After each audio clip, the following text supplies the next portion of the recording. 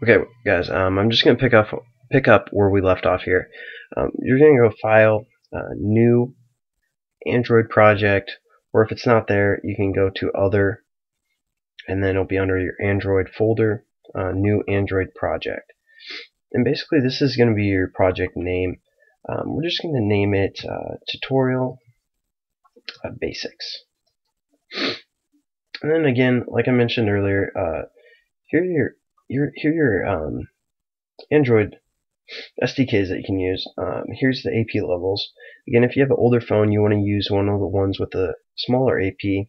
Therefore, like when you do the programming, if you use some function that uses a lot of processing, it probably won't let you do it, so you're going to have to write it in a different way for it to work. But if you have a newer phone, you can use one of these higher levels, and it's higher functionality rate, better performance, such like that. Again, if you create a project on here, it'll run on any of these just fine. We're going to go with Android 2.2 because I have a Droid X, so I'm just going to use that.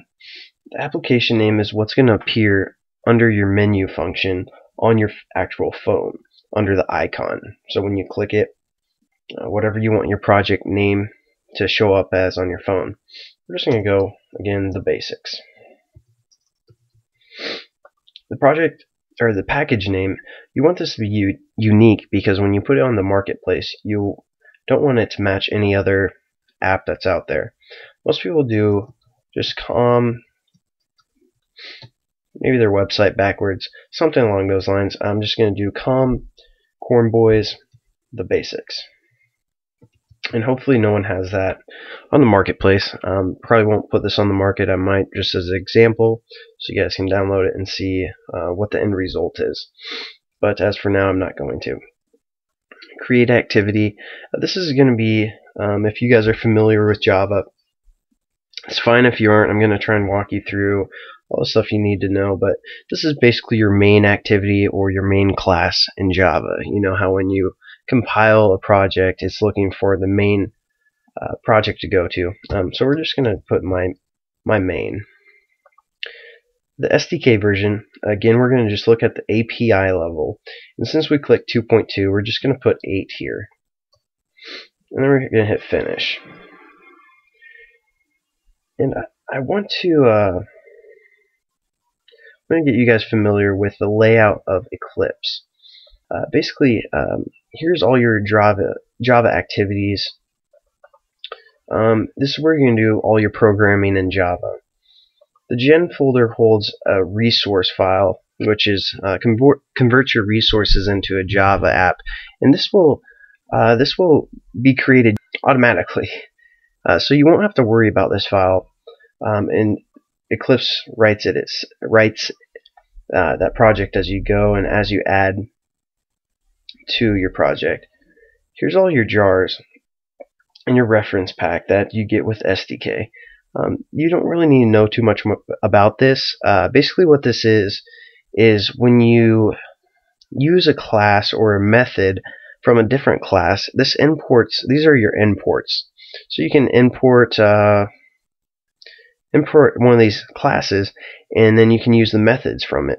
We'll explain that, or I'll explain that a little bit later, but if you know Java, you probably kind of know what I'm talking about with that. Your assets are, I'll get to that in a second.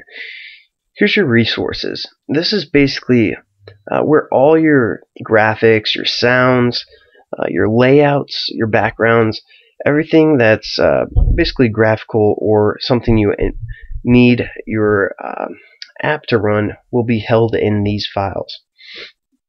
Your drawables, this is where you hold your pictures. Eclipse or Android basically takes PNG files, JPEGs, or GIFs. So those are the main picture function or files that you're going to be using. Your layouts are going to be your XML layouts. And basically to write a app, we're going to be using XML, Java, and eventually when we get into gaming, we'll go C++ and OpenGL. So we're going to learn basically all those programming languages. XML is pretty basic, it's pretty easy, and we're going to jump right into this pretty soon here. But values, this is what holds your strings and other sort of information, such as like dimensions and the like. Just basically, and if you don't know what a string is either, that's fine. I'll get to that in a second. And then also you can have an XML file if you want, but you can add that yourself. And basically when we write in our Java classes, we can reference our stuff from here to actually make it run on our program.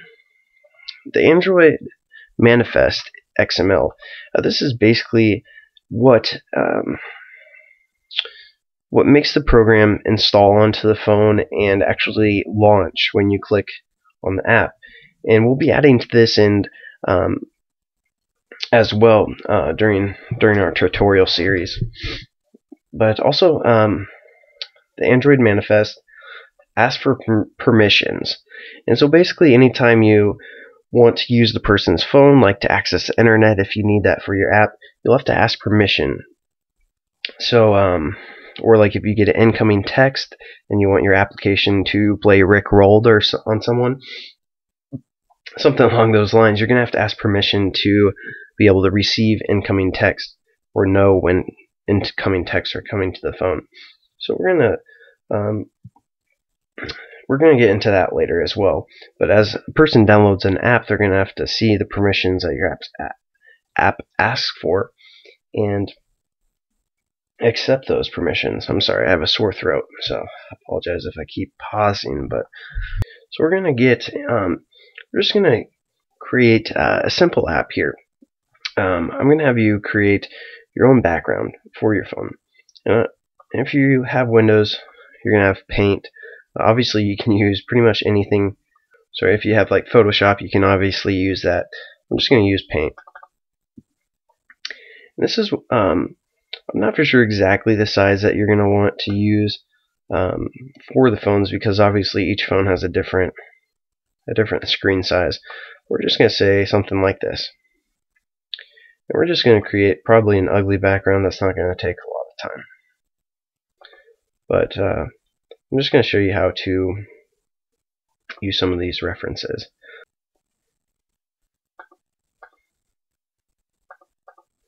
Alright, yeah, that's pretty ugly.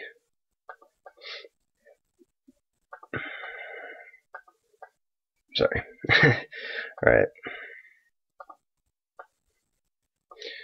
And I hope you guys know how to use Paint at least.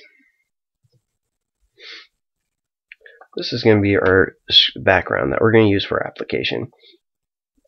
And again, you want to save this into your drawable file. So you're going to have to find, okay, and you're basically going to have to save this to your drawable file in your wherever you stored your workplace folder.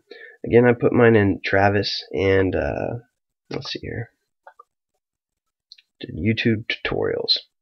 You open that, and I did tutorials basics. So you go into your resources folder, and again, I'm not for sure. I know these are 3 different quality of pictures. I'm not sure if that means low, medium, and high. I'm not for sure exactly what those mean, but we're just going to use the M1. When you save a background, you want to have it lowercase. The first letter at least lowercase. So I'm going to say Corn Boys background. And the best platform to use would probably be a PNG file. So we're going to just save it. And you're like probably wondering, it's not there. Yeah, that happens sometimes, and sometimes you get errors even though you wrote everything perfectly and you saved all your Java files.